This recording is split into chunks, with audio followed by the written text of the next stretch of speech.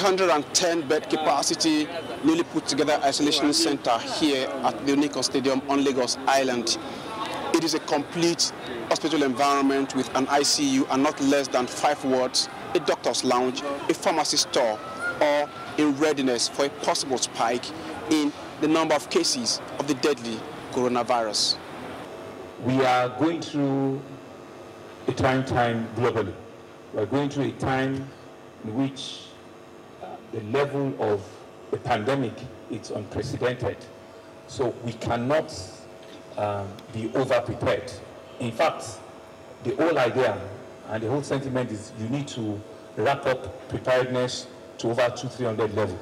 So what we are doing here is we are building excess capacity in the event that we see a huge spike and it becomes something that we need to activate. Training, extensive training of the personnel that will be running this facility will start tomorrow, and it's back to back. I think the idea to do this actually is very simple. We're in a very strange and awkward time. I mean, this is a time where we're facing a pandemic where the whole world is throwing in. And if you're fortunate enough to have the type of governor and the type of government you have in Lagos State, which is open-minded enough to collaborations, then this is the kind of stuff that can happen in record time.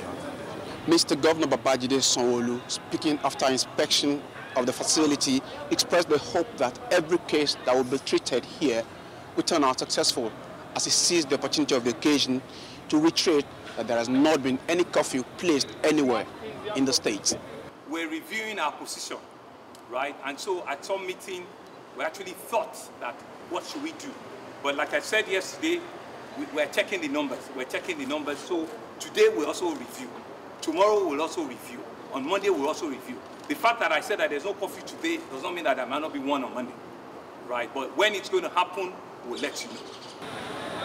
The place is still buzzing with one activity or the other, but in a matter of days, when the center becomes fully operational, access will be fully restricted to the center, as only medical personnel and those with a case of the coronavirus will be found in here.